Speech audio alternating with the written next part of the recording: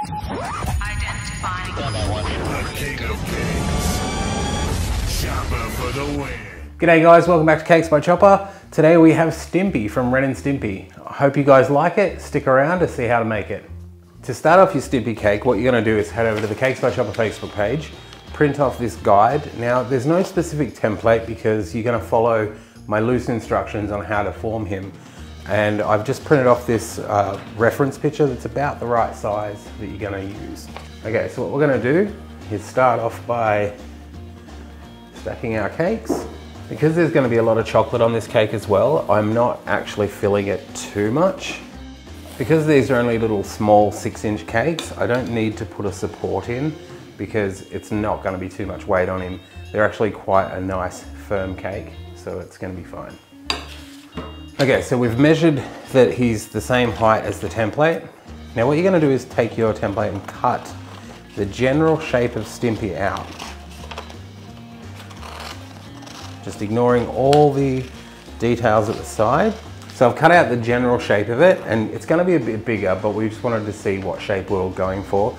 And I'm liking it to an upside down jelly bean. I actually might move that to the back a little bit more than I have, so that's a lot easier to remember.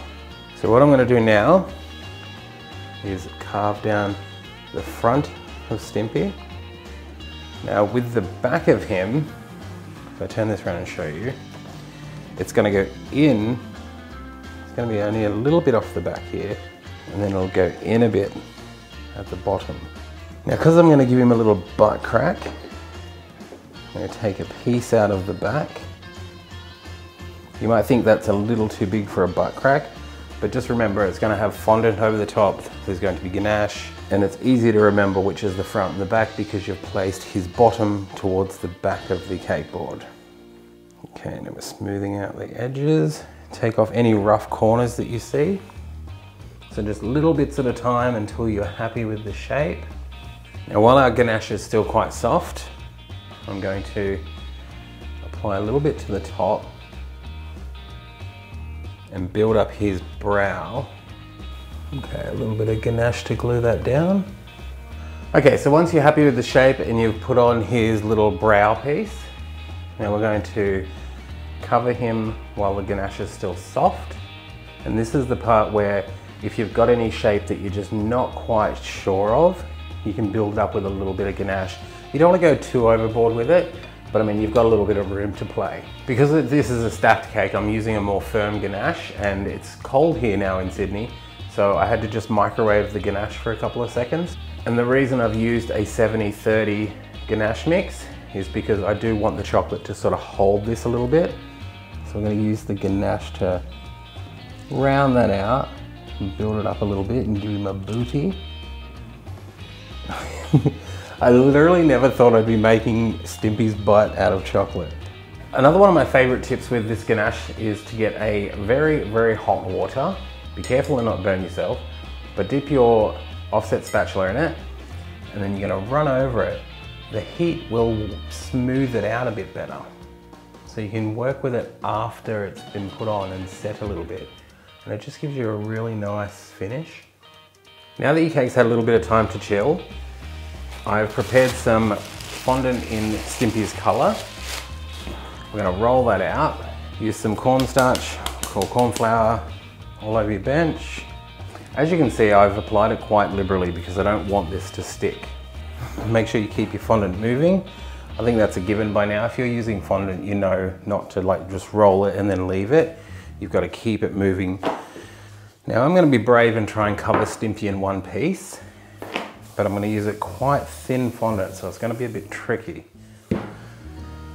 Definitely choosing the way it goes on is important. If you're going to try and do the same thing, I would suggest go front to back because it's easier to hide things on the side. Make sure it's at the bottom. Now that's not going to reach all the way over the back. So luckily, I've got room to move because the ganache is chilled. It looks like it's going to go all the way around. Start from the top down. You can see these pleats at the side here.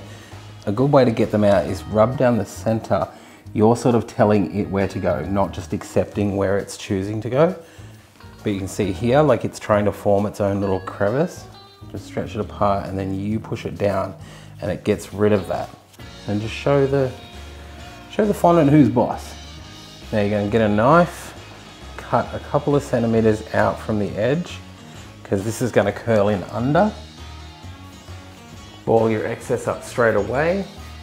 If you've been following my channel for a while, you know one of my favorite tips is to ball up some fondant, make sure it's clean and not got any moisture on it, and then you rub it in a fair bit of corn flour, and then you go over your fondant once it's on the cake and you buff it out, and it sort of gives this nice smooth layer to it, like it takes out that rough bumpy look. Let's go buff out his butt.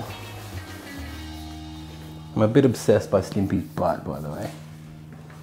So using a color reference off my phone, I've got the color for his tummy, which I've done here. And I'm gonna roll that into a ball and then squeeze it at the bottom a little bit. So you're making the shape of his cheeks and tummy. See, what I'm gonna do here is push that, bring it out. I'm going to paste a little bit of edible glue on here. And lifting it up, I'll carefully place that on. Smooth down the edges. And then I'll go around and seal them in with the edible glue. And I'm just going to reshape this bottom area. It's gone a little bit too far, so I'm just going to cut into that.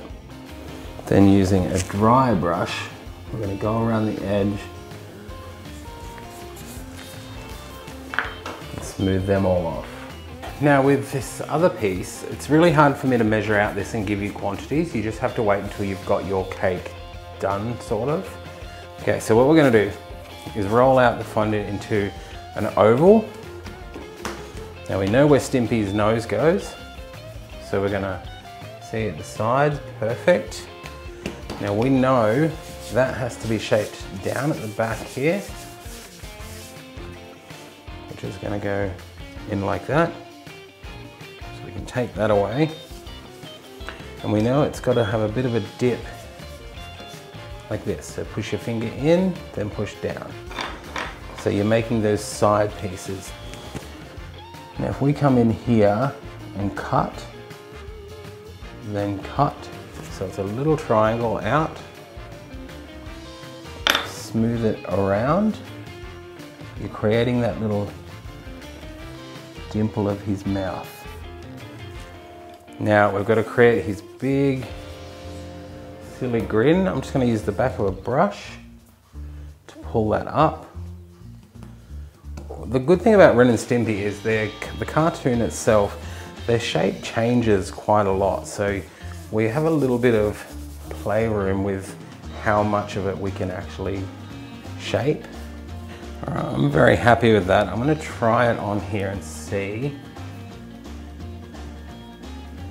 Yeah, that looks good to me. What I'm going to do now is use some of this light lemon yellow fondant.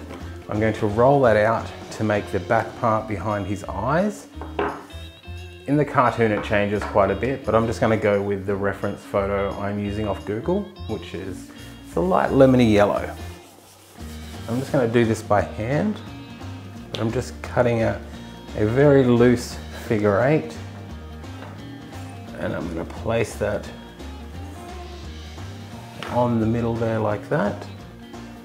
And as I said, I knew I would be manipulating it on here because I want it to match where I put his eyebrows and stuff.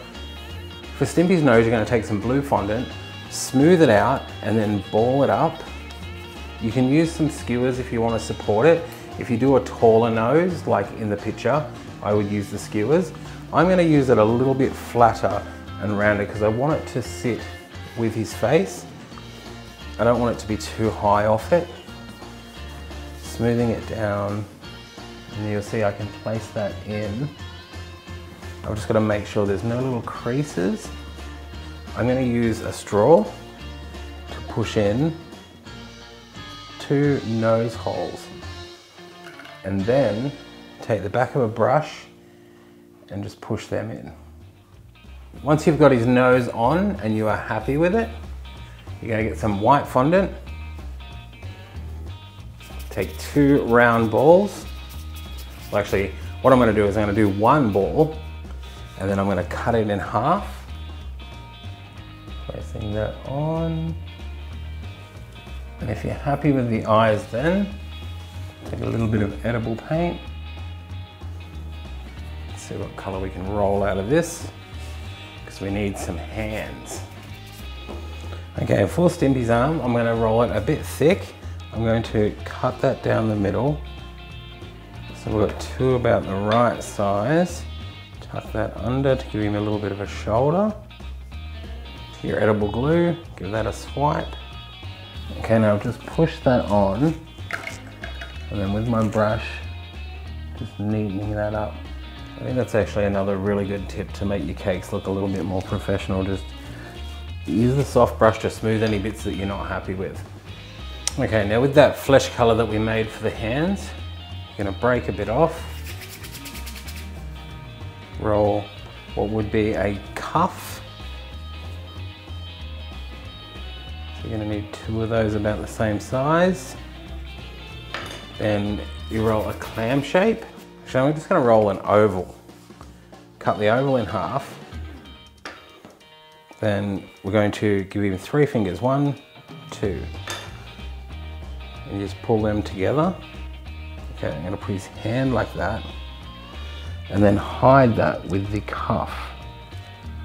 I didn't mention this before, I said the cheat part, but you're going to push his fingers in like that and use the arm part to cover and make it look like his hand's fuller. So you're not applying more and more fondant on.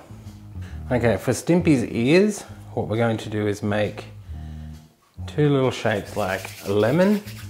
Now once you've made your little cone with the pink on the bottom and you've sliced it down at an angle, you're going to place it on like that, and then use your tool to round out the edge and smooth it down so it looks like it's meant to be there and not just stuck on.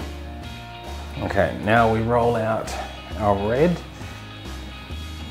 Take a little bit off to make some legs and make it look like a join. As you can see, a little bit of pleating around here, which I wasn't too worried about because he is sitting down after all. Use your spatula and then just gently blend it together. You'll eventually get a thin edge. You had a better join than you did to start with. I'm going to go roughly the same spot. Smooth it out as much as you can. Get your edible glue. Wow, I'm actually really happy with that. I've never used the edible glue before tonight. Now I'm just balling up the fondant into like a jelly bean shape, but I'm sort of tucking it over and trying to manipulate it all down to the bottom so it's nice and smooth all over. You'll see what I mean here. I want all these little lines squished into the bottom where it's going to join, because his feet are quite top heavy, but they're going to sit like that. And it's got a bit of a curvature in them, which I'm just going to use a brush, and then that's going to sit there. Now, before you call it a day, go around and check that everything is to your liking. This hand was a little bit hidden, so I changed the design and put it on top.